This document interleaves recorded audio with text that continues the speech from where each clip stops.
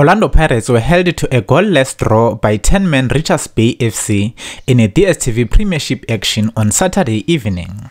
The Orlando Pirates team bus was spotted and even a single player was not there for hours, which means Jose Rivera maybe he was holding an important meeting with the squad. They didn't score in 4 of their last 5 games in all competitions.